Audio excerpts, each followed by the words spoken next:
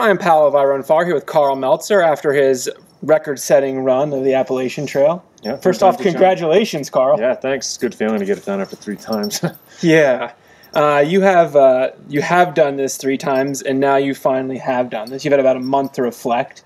How does it feel? Well, it feels successful finally, you know. I mean, to do it 3 times and do all the recon, all the work I put into it, you know, it would have been a bummer not to really come out of it ahead, but feels good. I don't have to run for a month. Haven't run a step in a month. So I'm chilling out, relaxing, trying to enjoy life and Bernie here. And, you know, it feels great to finally have the record. But, you know, at the same time, it's going to go down. I think depends who does it, of course. You're going to need some. It's a stout record either way, but it's breakable.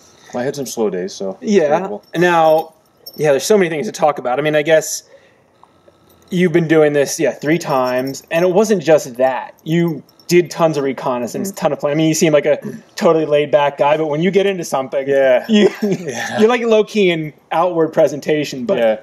I mean, when we thought about it in 2015, Red Bull came to me with the idea of like, hey, Karl, you want to do the AT one more time? And I was like, actually, they came to me in 2014 right after I bailed out. And I was like, no way am I going back. But you know, time passed by a little bit, and then we talked about it again in February, and we said, well, if we do it, let's not do it in 2015, let's do 2016, because you can do more recon. You can, Karl, just do what you need to do to get it done, which was really cool. So I was like, yeah, let's do it. So I went to the East Coast in 2015 in September, did all of Maine, reconned it like the way it's supposed to be done. The other 2 times I didn't do it right. And then this time, so I did that, and then I came home, and then I went back in March to do all the southern part. I reconned a lot for my crew, too, so they knew where they were going and stuff like that.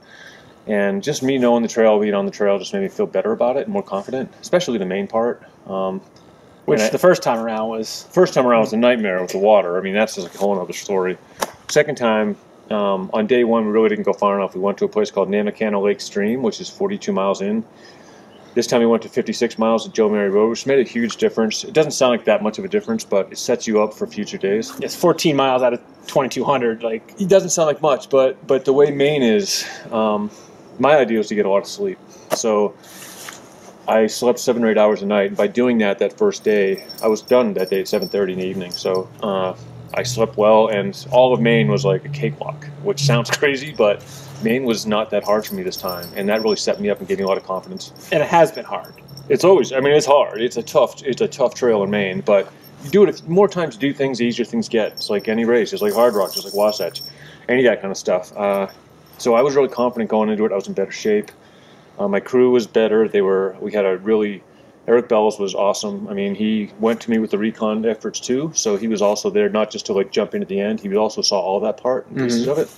So he was ready, I was ready, my dad was ready, and Cheryl was ready. And that was really, between the 3 of them, that was pretty much most of my crew. Scott Jurek helped at the end, which was, we'll talk about it in a minute. But, again, monumental 10 days he had there, but and Mike Mason. And other than that, it's 5 people. You know, Dave Horton showed up, of course, but of course. Tried to heckle more than... Yeah, he heckled, but he gave me some inspiration. Talked to me, tried to push me to go further sometimes, but I didn't want to. But yeah, I mean, between that was it. And with another thing we did too, like most people know, that we didn't post live right away, so people weren't able to really find out where I was. And that was just because I like to do things for myself. Nothing against anyone running with me, but it made the crew also focus more on the objective, as opposed to chatting with people and stuff like that, and taking pictures and stuff. So did it help get into a rhythm for everybody? Yeah, everybody was totally in a rhythm. It was take it out of the van, put it in the thing, put it back in the van, go to the next stop. And it was like 232 crew stops later, it was over. That's how many it was. Eric counted those up at the end. But they were in a very good routine. And that was, you know, this time I was more focused than ever. And I didn't want anything to, like, you know, throw a wrench into the engine or something like that. So having more people around was much better. Having less people around was better. And, you know, every night I went to bed within 30 minutes. Now, going back to before things start, obviously over the last couple of years, you have had a couple injuries. How is your physical preparation going into this? Well, my last race was the Sonoma 50, so that was early April, and I didn't swear, I said I wouldn't race after that to really prepare for the AT, so I really hiked around a lot more. I'm around the Wasatch and around anywhere else. I was more hiking, teaching myself to walk a little faster. you can walk like 3.7 miles an hour. That's pretty fast. And I had all those calculations in my head, but I really trained and I kept myself healthy, you know. 2014, I went to run Western. I dropped out after 80 miles. I was pretty hammered. Started a month later. Wasn't really ready. In 2008, you know, I was ready in 2008, but I just didn't do all the recon. I didn't really know the trail that well. This time, I was super fit when I started, and I just stuck to my game plan, you know. And that's what really paid off, is really the crew was right, and then sticking to my own plan. And it was your own plan. You started in the north. Right. And right. some other attempts have gone from the south. Like Scott's record was from the south. You've always gone from the north. Yeah. So what's the reasoning behind Well, in 2008, we went from the north because that's the way the record was set. Andrew Thompson had it southbound. So that was like, well, we'll do it the same way he does it. So I knew it southbound. And then 2014, Jen Farr, when she broke it, I think in 2011, she went southbound. Okay. So then I go southbound. Scott went northbound because he wanted to do it, apparently because it's more traditional the way hikers do it, which is cool. You know, nothing wrong with that. Do I think what's harder or easier? It's hard to say, but it can work both ways against you either way. But I mean, getting the hard stuff out of the way, harder terrain anyway. You know, Maine and New Hampshire, the whites are ridiculous. It's kind of nice to finish. Like I finished 85 miles this time, and it was I never would have finished 85 miles in Maine. So it's a different way to look at it. It's a better way to finish going southbound, I think. Now, starting out, you get in a rhythm. It's hard to compare paces. I mean, you had where Jennifer was, but you didn't have where the current record holder was. So how did you keep yourself sort of on track? Well, I kept myself on track mostly. Think about it. I mean, Jen was 3 hours off Scott, right? Yeah. So 3 hours translates to 10 miles. Pretty easy to check it out. So I was right on Jen's itinerary. I wasn't even looking at Scott's. Trying to do those calculations in my head was not worth my time. You didn't need to. Yeah. Didn't need to. So, you know, as I went along, we stayed right on Jen all the way through Gorham, New Hampshire. So that's end of day 7. And from that point on, she struggled a little over Mount Washington. She slept on the peak and in an engine room and slept a few hours. So she was tired. She had a bad time. Her shin was starting to hurt. So I sort of took advantage of when she had her bad days, which is like 5 or 6 days in New Hampshire, Vermont. So I went over Mount Washington, went to Crawford Notch, and then I was like, I would call it record pace, 12 minutes or 12 miles ahead of record pace. And I just kept track of it there. My following day after that, I was a little bit low in miles. I was only 28, but I was tired. Going over Wildcat Ridge and the Prezzies in one day is ridiculous. But it paid off, you know. It put me in a good spot. And to think about all that too, it did not rain on me till after Mount Moosilauke when the train gets better in New Hampshire. 9 days, no rain. That sounds ridiculous. You know, you just 2,190 mile effort, and you're talking about a 28 mile ridge, and that's ridiculous. It's ridiculous. So it's not just the enormity of the effort. No. There are the little pieces. There are pieces of that that are just, Maine and New Hampshire are so ridiculous, and it's not just the elevation gains, which are big. They're as big as they are out west here, in a lot of places, but the terrain is much more technical. So you're just move slower. Not one day did I average 4 miles an hour. Maybe some pieces, but 3.4 was like the average. It's painfully slow, but it's not on the AT. You know, so that's something that you kind of have to think about. I mean, I can look back to every day and say why this was hard and why it wasn't, but it's just a matter of, you know, it's 46 days, so you just have to get up every morning and do it again and deal with it. Now, some people who've done long efforts sort of feel that they run into it. Like after a week or two or something, you kind of physically, some of the little stuff goes away and you just are stronger or more solid or more used to it or whatever. Did you feel that at all? Well, generally, I mean, I was in good shape when I started, and I was hiking around Maine and New Hampshire actually for 8 or 9 days before I even started it again, just to get on that techie junk terrain. And I think that also helped a little bit in terms of getting into my run. But it's true, you get your legs after 2 or 3 weeks on something like that, especially when you're just hiking and not running. You get that stride, and you've got that. Once you get out of the junky terrain, you can move a little faster. You know, it's ironic. Everything for me was on cue. I was a day ahead of Jen's record pace after 18 days. I mean, I was cruising, and it wasn't like I was really working hard to do that. I was working hard, but I wasn't. You weren't burying yourself. I wasn't killing myself. No, I wasn't burying myself at all. And then my shin goes down on a grassy slope, on a flat grassy area, and then I had struggles in Pennsylvania. But I had time to get back. it's not my idea to put time in the bank in a race, but Yeah. but I had 50 miles in the bank, so to speak. So I was able to give time back and not really get too discouraged. So I stayed close to where she was and just said, Karl, you're not out of it. And I was definitely more focused this time.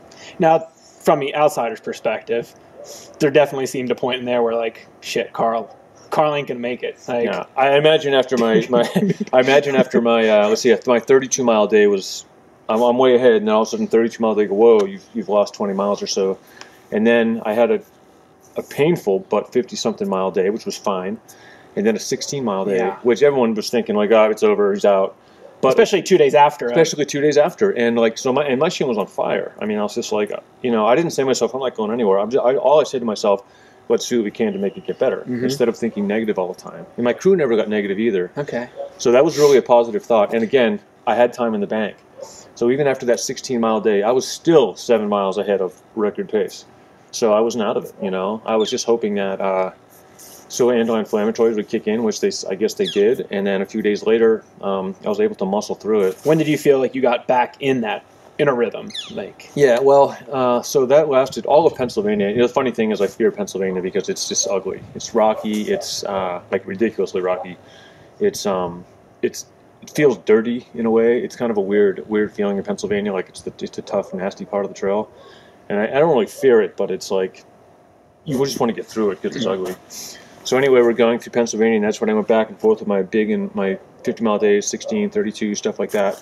Got to Duncannon, and we stayed at the most ghetto campground I've ever stayed in my entire life.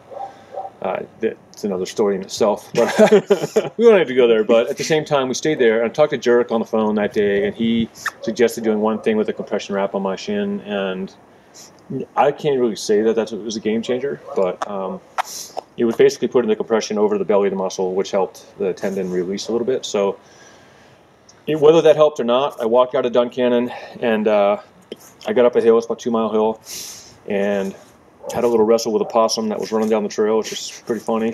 Things I remember, right? But, but yeah, weird. But I started jogging uphill a little bit. Uphill didn't hurt much. Downhill is like when you stretch your foot out like this. So is it the anterior tibialis? Or? Yeah, it was right here. So when you were slapping a little bit. Or when I slapped, I'd be on fire. Yeah. But I started jogging uphill. I'm like, it doesn't feel too bad.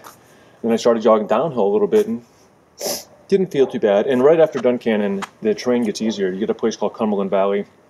Then you have Maryland, you have Virginia, Shenandoah. All those areas are pretty smooth. Mm-hmm. So I bumped into a thru hiker that was going north, and he's like, hey, Karl, hang in there, And he knew what was going on. However he knew, I don't know, but he knew. And he's like, it's getting smoother, man. You'll heal right in the smooth terrain. I left Duncannon. I put in 53 miles, and I was done at like 7 o'clock or 6:45 that evening. And I could have gone further, but I'm like, don't push it. I could have gone a 7-mile leg and been 60. Mm-hmm. But I waited and said, tomorrow we'll go 60 because it's fit in right there. I went 53, then I went 60, then I went 57, and then boom, I'm back ahead of Jen again. I was 8 miles behind Jen in Duncannon. Mm-hmm. So then all of a sudden I was 7 miles ahead again. And I went over the Priest and Three Ridges. My shin pain was gone. Mm-hmm. Like, it's gone. So you're running in Virginia and you're good? Yeah, I was good. I mean, it was still stiff. It's still even a little stiff now. Now, Jen made good progress all through that. All through that. I mean, did it feel like you were racing her? I mean, because there was a stout comparison every day. Totally. I was racing Jen for sure. I was looking over my shoulder like this all the time. I mean, for sure. I mean, you have this thing where you're thinking of the virtual reality of like she's either behind you or ahead of you because you're looking at her itinerary. So it's like the two of us are sort of on the trail at the same time. It's pretty weird. It's pretty weird how that happens. But yeah, I was racing her the whole time, and I knew all I had to do was stay on her pace and throw down 85 miles on the last day, and I got it. Because her last day, she didn't do that. So you kind of had like that was not the wild card, but that was your trump card. Well, totally was my trump card. She 53 and 52. You want to put him in? Let's give him one more chance. Right. Hey guys, settle down. Bernie. So I'm sort of racing her, and again, she slept that last night, like just like 5 hours, but she slept. That's 5 hours. That's 5 hours. So I knew that if all I had to do was stay even with her, and I was fine. So as I progressed southbound, I had that one bad day by McAfee Knob where I slept in the woods. People saw the picture of me sleeping on the trail. It was only 20 minutes. It wasn't all night. But regardless of that, it was a horrible day. I woke up that morning on the trail in a tent, and I don't know, I didn't sleep very well. And that's always a big key for me. I don't do well with sleep deprivation, but I just couldn't move. I went 10 miles in 5 hours, and it was like, terrible, horrible. So I slept in the van a couple hours in the afternoon or the late morning. And then I got up and wandered off on the trail. My crew didn't know where I was. I left without my spot locator and stuff. I was just kind of bummed. I wasn't really bummed. I wasn't really behind, but I was bummed that my body wasn't feeling better, Mm-hmm. But I got through that day, 32 miles. Dave Horton kept telling me to go 7 more. Go 7 more. You get 7 more. You need to hit a gym 30 miles. I'm like, Dave, I'm going to sleep tonight. So I just slept. And the next morning I woke up and I was still a little grumpy, but I said, Karl, you got to turn the switch. And so I turned the switch off, the mean switch. I call it the mean switch, and because I was being a little grumpy. And I continued on. And I knew, as I was going along, again, I was right where I needed to be. I wasn't pushing it, but I was where I needed to be. And that's all that it took. I knew the last day was going to be big. Now, did flipping the mean switch off help you as much as it helped your crew? Oh, for sure. I mean, I got to the aid station that first day after the terrible day, and I said, "All right, the mean switch turned off, you guys." My dad's like, "Oh, thank God." But he's funny. He just let it blow. Both of them, him and Eric, will let it blow right over their head, like nothing, like whatever. And that's part of it, is you have to deal with those things too. Now, is that something that has come, like wisdom that's come with age and experience? Because you have that intensity and that. Coming through a checkpoint in a race, I can be, it's focused. It's not like you're like. It's what's funny about it is that, like, so my crew is there. They're waiting for hours, 2 or 3 hours every day, every 232 stops, right? They're waiting, and when I come in, it's like, and I'm out there 2 or 3 minutes every time. Yeah. I would sit down and do a couple things, drink some Ultragen, and eat a little food, pack my little pouch, and I'd be out. And it was intense, those 3 minutes. And sometimes I'd forget something, but then I'd walk off and I'm like, God, I got to apologize again. but it wasn't all the time. Yeah. But they were, never did we bark at each other or anything like that. No one was walking off the crew? No one was walking off the crew. No one was getting kicked off the crew. They stayed money, I know they were ready to be done with 2 weeks to go, of course, but my dad and Eric Bells, they bounced off each other really well, so they get along great. Mm-hmm. So that was a bonus for me to see their positivity all the time. Like, not once were they like negative with each other or anything like that. That's awesome. So that made everything. So that crew's huge. It's me walking the miles, but without a happy crew, you're not a pacer guy, but a crew guy. Ooh. Yeah, a crew guy's tough, man. Bells was so ready to be done. But all the way to the end, like, he was still, like, even at the hotel in Atlanta after it was all over, he was still kind of like crewing for me. He was still doing this for me and doing that. I'm like, dude, your job's done, man. You're good. Now, with a day to go, are you confident you're getting the record? Or are you? No problem. No problem. Because so I'm leaving on day 44. After 44, I'm on my 45th day. So I had 85 miles to go. And I had about 32 hours or something like that to get 85 miles. And I'm like, I get that, no problem. And physically, you're okay? I was money. Sleep deprivation? We hadn't gone there yet? No, I hadn't gone there at all. I didn't have to do that. Mm-hmm. So I slept 8 hours a night. So maybe that's sort of an advantage a runner might have. Yeah. You're hiking a lot of it, yes. Right. But, like, you're getting done a little sooner, going a little faster, just allows you to stay up on sleep. For me, it worked for me. I think when Scott was just going northbound, he was crawling because he was so sleep deprived he couldn't move, I don't know how Jen probably was okay. She was just fired up. But Jen also had, if she was racing virtual Andrew Thompson, right, she had a day on him. So she didn't have to go all night. She could sleep, and she still had it. Mm-hmm. So for her, it was like she didn't, she wasn't sort of rushed at the end. I sort of had to throw that last one down. Jenny Jurek was like, "Why don't you take a nap for 7 hours?" I was like, "No, Jenny, I'm not taking a nap." So she's like, "Make it interesting." I'm like, "Nah, well, I'm going to keep going." But it's. When I was it was a place called Deep Gap is where I started from with 85 to go, and I also did that in 2008 from the same place. Mm-hmm. So I was like, yeah, got it. But I negative splitted it too, which was pretty amazing. And were you like doing the calculations like every 10 miles? All I have to do is go at this pace for the next. I was doing calculations from Katahdin. Yeah. I mean, when you're walking on a trail like that, your calculations are running through your head all the time. And you're looking at your watch all the time. And I was racing the 3 mile per hour guy, so which is 20 minutes a mile. So every time a mile would click up on my watch. So you've got a 23-minute one. I'm a 23. Oh, I fell behind 3 mile per hour guy. But at the end of the day, it always would average 3.4 or something like that. Yeah. So like it was always coming out. I was with stops, so it was always coming out ahead. So all I had to do was race that guy 16 hours a day times 3 is 48 miles. You get it. What did it feel like getting to the finish? It was setting the record. Well, it was exciting to know that I succeeded. You know, Yeah. I mean, I kind of knew I had it with 200 from Davenport Gap with 230 to go, because unless something happened bad, you know. But I mean, it was certainly was relief, you know. And many people say, "Well, what did you do afterwards?" I'm like, "Well, I had a piece of pizza and a beer, and I went to the van and went back to sleep." And I woke up the next morning, I was like, "Well, I'm sitting in the van, like, what do I do now?" You know. But I mean, yeah, it feels fantastic. It goes by really fast. I mean, when you're out there on the trail every day, you think like it's going to take forever to get to point B, but all of a sudden it's like you blink and the whole thing's over. No, I'm back in my backyard for a month already, playing croquet. You know, it's like I'm back to reality. So, do you think you needed those first 2 attempts to do what you did this third time? I think the first 2 attempts helped a ton, for sure. I mean, the recon that I did in Maine in September of 2015, and again, it seems like only 6 days doesn't make a difference, but that gave me a lot of confidence. In Maine, the last 2 years, I really wanted someone with me when I was out there because it's a little more remote, more technical, you can get hurt. But when I did the recon, I did it myself. I'm going myself, you know. I'm crossing the rivers myself and whatever. And it just, then I went there and I was like, oh, this is a piece of cake. I got it, you know. So I was just so much more confident. Did your perspective change, or your approach to the actual physical tasks, either each day or the overall picture, like how you're going to pace your effort, change in those 3 attempts? You don't really think about pacing. I mean, you just kind of take what it gives you. You know, like you're gonna hike. I mean, all you got to do is walk fast. You don't have to run. You don't push this section or push that section. You kind of just. It's really about getting from point A to point B each day.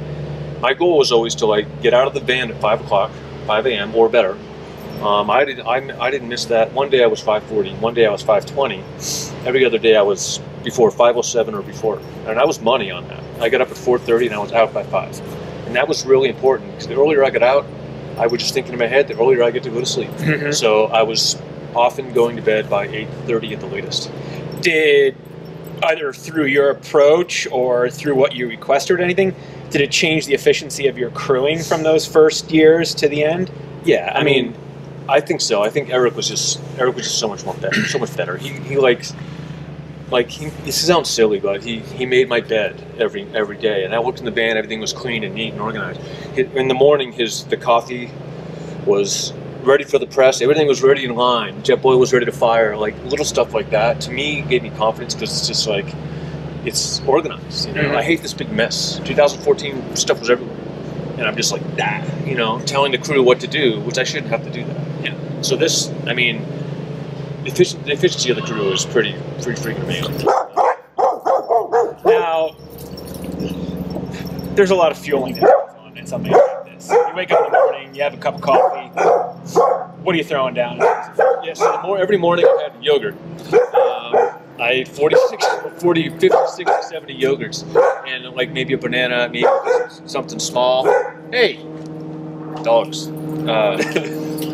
But I ate a small breakfast. I didn't have them get up early and cook me a bigger breakfast. Not eggs and bacon. No, that would kind of come to the next stop. Like I'd let them. I would eat something like to get going out the door, start my walk, and then usually it would say 8, 9 miles. They'd see me, and they would cook me something more substantial. I would usually take it to go, just eat it on the way out. And but that was more efficient because the other years I wanted them to make me a bigger breakfast, which means I had to get up earlier. And you're sitting there. And I'm sitting there and I'm eating, and why am I sitting here eating when I need to be walking? So it was like pound the yogurt down. I didn't have any feet problems.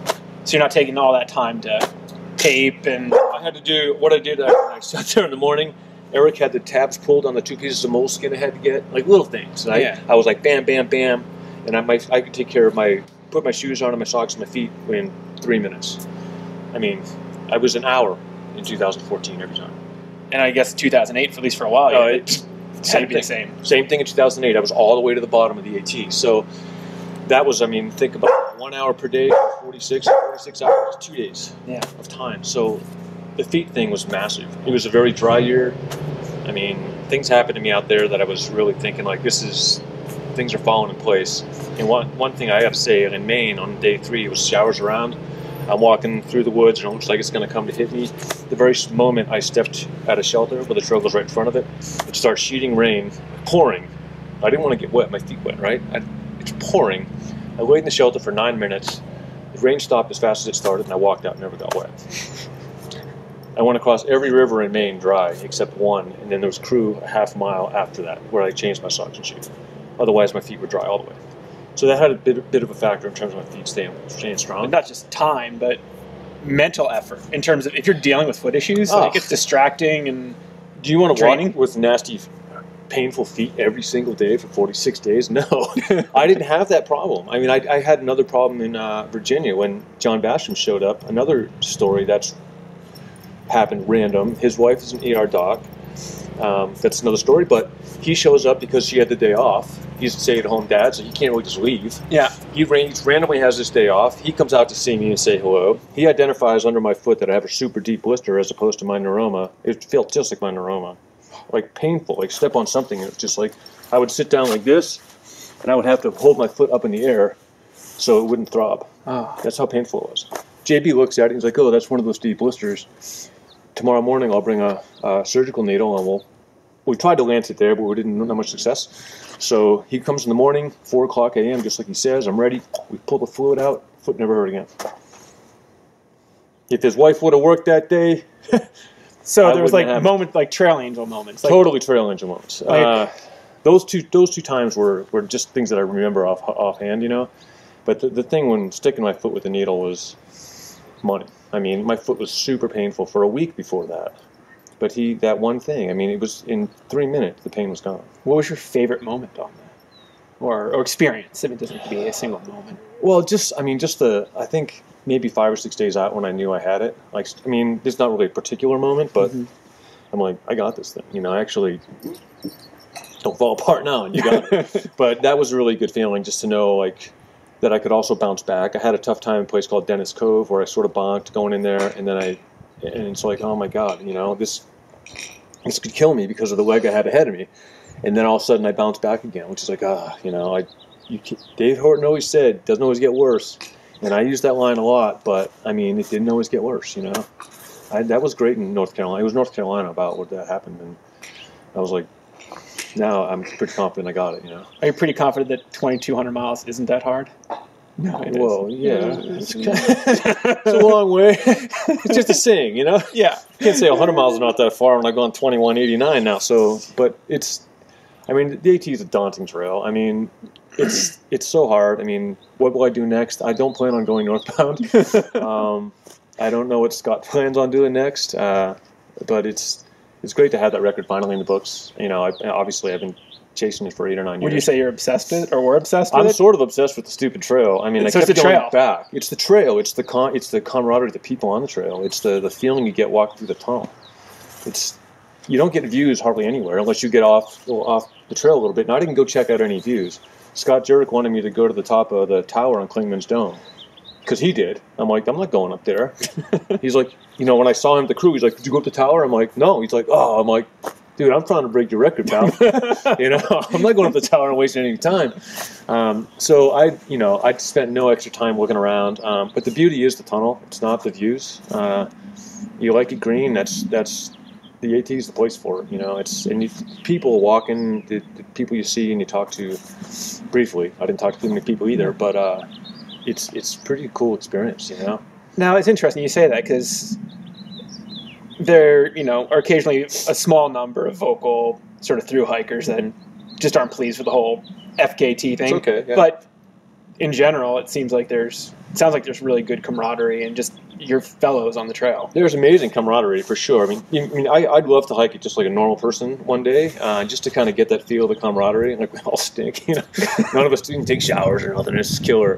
It's kind of fun, but the camaraderie is pretty amazing. I mean, I did talk to a lot of people, and those who wanted a photo, yeah, I took it, but I wasn't out there to tweet and blog and all this stuff about it. You weren't hosting group runs on. No, I was not hosting group runs. It was me about getting to Springer, and talk about it later when it's over. What's your trail name? Speedgoat, of course.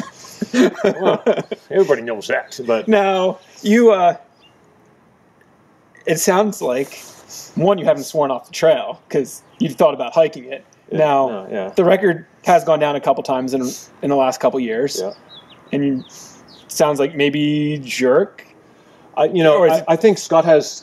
I mean, I do too. To have potential to do it faster. I think both of us do. We want to do it again. I doubt it. But the thing is, whether it was Andrew, Jen, myself, or Scott, or even David Horton when he had it, and Peter Palmer, everybody had issues. Yeah. None of us nailed it. I nailed it for 19 days. Seriously, my first 19 days was like, I was like, man, if I'm a day ahead of Jen. All I have to do is through Pennsylvania stay even. That's all I wanted to do in Pennsylvania, stay even, and then just roll with it from there and throw down the big last day. I would have done 44 and something. But things happen, It all happened to all of us, so it definitely can be faster. And if somebody else shaved a couple minutes off the record, you'd consider going out there again? I don't know. I mean, I'm getting old.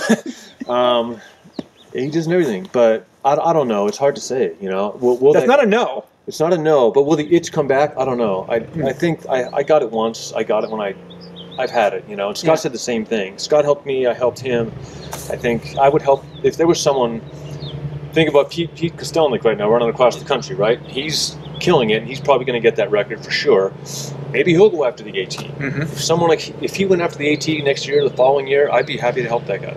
Yeah. Because I love being out there, I like sleeping in my van and being on the trail and doing that kind of thing. So it'll be broken. I mean, it's not going to be broken by 5 days, but there's a day or two to shave off, I think. But again, it has to click, man. I mean, I was saying to Eric Bells too, when I had those low days in Pennsylvania, I was, falling behind a little bit. I said, I may be having low days, but these are rest days, and with positive, I'm thinking positive all the time. So I was more rested when I got going again. I was able to throw down, 53, 60, and 57 in 3 days. So you're just burying yourself when you weren't able to go. Right. I mean, it was funny on the AT. 60 miles is a lot further than 50. I mean, it's like, it seems like a whole other day. So to go over 50 is big every day. It's amazing how just a couple extra miles make a difference. You're only going 17, 18 minutes a mile. It takes a while, Obviously, you've had a singular obsession on this Appalachian Trail. Are there any other non-race goals that you have? Or that intrigue you? Yeah. Maybe, I'd like to run across the winds and run across the Uintas and stuff, but those are short. 100 milers. They're not super long, but as far as super long trails, people ask me about the PCT all the time, and, to do that again, what does that require? I would want to do recon. And it takes time and it takes money. I don't have the money for it anymore, but it's a lot of the time, and I'm kind of running out of time in terms of like being able to do that kind of thing. I mean, I'm 48, so it's like almost 49. So I don't think I'm getting much slower, but I don't know. I'm just gonna roll with it and see what happens. I mean, I haven't run yet. People ask, when are you gonna run again? I'm like, when I feel like it. It could be next year. It could be December. I mean, I'm sort of thinking like I might want to, but I'm like, nah, I'm going to do something else in my house. I kind of been tooling around with something else, But it'll come back. I hope that the one good thing I can think positive, though, is that after all my 3 long runs, the Pony Express and the 2 AT runs, my following year racing was pretty good. So let's hope age 49 is solid. Now, you have any races in particular you'd like to race next year? Well, I'd like to race Western, but I can't get in. I'm unqualified. So I didn't run a qualifier. It's kind of funny. But that's another story. But I'd like to run Western when I'm 50. Yeah. So I will try to finagle my way, whether it's a qualifying race or even a sponsor exemption kind of thing. Try to get when I'm 50, because that record at Western it's 1843, and I know I can run 1843. Is that Rickman? I don't know, but it's old. It's a 30-year-old record. Oh, it is that old? Okay. It's their oldest record on the books. And it's not about how old it is. I don't care if it was broken last year, but it's 1843, which I know I can run that at Western. I think we all know I can run that at Western. But you got to do it. But I got to get in it. I got to get in it, first of all. And that's a bit of a challenge these days. So if not, next year I'll probably run, once I get myself back together, I'll probably do a couple hundreds I've never done before. Really? Superior is one of them I've been wanting to do because it's technical and it's kind of a cool area. Cascade Crest is on the list. It's about the same time of year, so Gotta choose. something different. I mean, I still haven't put my name in for Hard Rock yet. I don't know. But you still haven't? You still haven't decided not to? I haven't decided not to, but, I've done it 10 times, 11 times. It's okay to move on. watch the younger kids go faster, so we'll see. You got some things you're looking forward to. I'm looking forward. At least I'm not looking back and say I'm retired. I'm going to go golf. I've been playing a lot of golf. But have you? Yeah, I have. I have been playing pretty well, too, actually. Think you can lower your speed golf times next year? I would hope so. I didn't. It just happened this last week. Speed Golf World Championships in Chicago. It just happened. You missed it. Well, I'm running pretty slow, so that's kind of the reason I didn't go. Is because my legs are so fried, and you need to go fast. And I really would have liked to play though. I saw the results, and I was like, if I was ready, I could be in the money for sure. And I'll play that again, and I'll do that 12-hour thing again probably in April next year, just because that's fun. Yeah, charity thing. So yeah, just play golf and hang out and play winter croquet. Now there's snow up in the Wasatch. A little bit. Crest right there. Luge year again or no? Luge year is good when it snows a lot early. Yeah. And this would be a good ideal year because I'm really not. Luge actually gets me in shape to get running again. So if it snows a lot in November, December, then maybe. If it doesn't snow much, then it's not really worth. Just because the way the sun goes down and stuff, it's like it doesn't. Later in the season, it firms up and gets soggy. This isn't as good. The early season, if it snows a lot, maybe. I can't really say for sure. It's a lot of work, obviously. You already put in a lot of work this. Yeah, and I focus more on. It's kind of talk about croquet, but my buddies and I play croquet in my backyard, and we make this really cool winter court.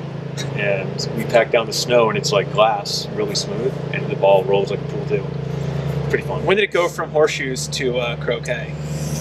About 2 years ago. We still have the pits. Mm-hmm. The horse pits are still the sand bunkers now for croquet, but yeah, it's croquet is more of a user friendly for anybody can play.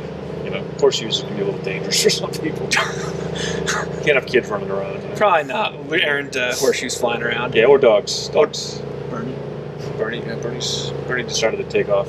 Yeah, all right. That's right. You try to keep things simple. Gear-wise, what did you use out there on the AT? 19 pairs of Speed Go shoes. They didn't all break down, but I just wanted new pairs all the time, kind of like fresh feels good. Fresh feels good, exactly. The Speed Go waist pack was from Ultraspire. I used that. It was a 2-bottle pack, 18-ounce bottles. I really didn't need much more than that. For about 13, I can go about 13 miles on that, and I had a small pouch that was connected to that in the front, which is a small pouch that Ultraspire makes, and that's where I carried my food. And the bottles in the back, Speedgoat, Dry Max socks, of course. I guess you don't need to carry a lot of extra clothing. I mean, I never carried extra clothing, even when it rained. It rained 4 days the entire time, but when it did rain, it wasn't cold. So I was running in just my, actually Speedgoat race shirt most of the time, but just the Patagonia shirt. And you'd see your crew. Yeah, and 2 or 3 hours later, if you really needed something. Right, and over Mount Washington, I carried a little more. But that's, generally. That's about it. Poles? I didn't use poles. No poles. Did not use poles. I have a love-hate relationship with poles. Remember the first time you used Hard Rock?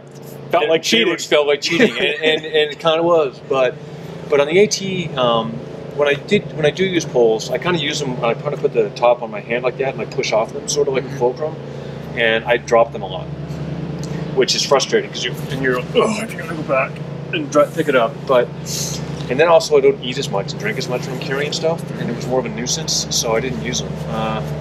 In a lot of places, especially Maine, New Hampshire, there's junky places where it's so rocky, they get stuck and caught. Pennsylvania, I did use poles when my shin was hurting, so for stability. So they worked there. Mm-hmm. But once some BDZ poles. Yeah, some BDZ poles, and then but once my shin was okay, I threw poles back in the van and I was done with it. I just felt better without them. Mm-hmm. But what do you do for lighting? The lighting, I had the Black Diamond Sprinter, and so in the morning I was dark for about an hour and a half, roughly. And the Sprinter would last, but I'd carry an eye on a small one on my wrist too. Always have two. Always a fan of having two lights. And one morning, so you would use them for at the same time, one for not at the same time. Okay. It's really a backup. I have a second one. The one morning I left with just the Sprinter. The one morning I did that, after 40 minutes and it was still dark, like just barely getting light out, the Sprinter went out. And it just wasn't charged 100%. And I was like, oh, and I could still see I actually survived it. Yeah. But take two, you know? I'm like, that second one would have made a difference, you know? But that was, I'm trying to think about the stuff that I really used. And I mean, it was that simple. I mean, I wore 2 different pairs of shorts like the whole time. I took 5 showers the entire time. Not that you need to know that, but that's not a lot of showers. There's not a lot of showers. The last shower I took was in Shenandoah National Park. So you did a good 18 days without. How many miles was that? 18 days, 50 a day, 900. That's a lot of miles without a shower. Yeah, well, you know. I mean, having done that for some days in stage races or whatnot, it's fine. But sleeping after a while didn't Yeah, you get used to it. So, and you're humid on the East Coast, which is not pretty. You're like right? you're sticky. You're in the sheets. So my comment to everyone was, well, if nobody takes a shower, nobody stinks. We all smell the same. So it didn't. I mean, seriously, it was like you kind of. And Scott said the same thing we did. It's like you want to clean off and you want that good feeling. And it did feel great those few times I did take a shower, but it was I'd rather sleep than take 15 minutes to take a shower. So I was more focused on what I really needed to do as opposed to being dirty. I mean, I did, when I stopped every night at the van, I came in, I sat down, I cleaned basically from my knees down. So I was cleaning my feet, you know, completely. I mean, I could have eaten off my feet. Because that was something we did every day. But other than that, it was like, you know, brush your teeth, clean your feet, you're out of here. Now, you listen to music when you run often. Yeah, did you all the way? Always. Did any song run out of favor? Did you just listen to one song way too many times? Like, I could really need a break from this. Well, I had 5 iPods, 3 shuffles, like a nano iPod, and another like SanDisk thing. SanDisk was different. The regular nano iPod was different, and then the 3 shuffles were the same. Just because I kind of loaded music at the last minute, but I mean, yeah. People ask me if I got bored on the trail. I think the only time I really got bored on the trail was when I'd go forward on a song. Like, I'm sick of that song. I listened to a lot of stuff. I mean, I really didn't get sick of the same song all the time, just because, number one, it was all new to me. It wasn't like an old iPod I've been using for 2 years. Okay. I put all new music on. So it wasn't like your favorite jam band song? No, and I've been listening to the same music for 3 years on my one iPod. So after I switched to new stuff, it was like all new again. So that was good.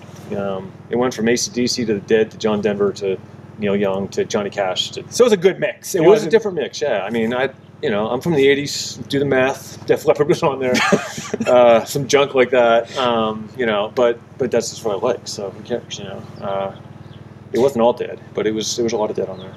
Now, Scott Jurek, the former record holder, did join you out there. What was your time like together? Well, Scott and I go back to 2001 when I first actually got to know Scott a little bit in Hong Kong. Or 2002 in Hong Kong. Trailwalker. Yeah, Trailwalker. Old Montreal teammates. Yeah. That was way back. But Scott and I were good friends. We don't live near each other, so we don't hang out much. But when we do hang out, it's like he's a friend that you've known forever. It's like one of those kind of guys. So he shows up, and I'm excited to go jog. He didn't really run with me much, He was super focused on like crewing, which was his job. He was there to crew. He wasn't there to run with me or pace me. But he took a little load off Eric and my dad at the end because they were ready to be over it, And Scott shows up and says, "I can meet Karl here. I can run in here. I can crew him here. I can do this." And Eric and my dad were like a little relief. Scott was very instrumental, though, in me breaking the record by as much as I did. What was really important was those times when he went in and took some load off the other guys, but from Davenport Gap, which is before the Smokies, there's a 31-mile section of nothing. So I'll just explain this a little bit, but Eric walked in 10 miles with me, muled in me water, so when I get 10 miles in, my water was gone, he gave me more stuff, and I took off, he went back.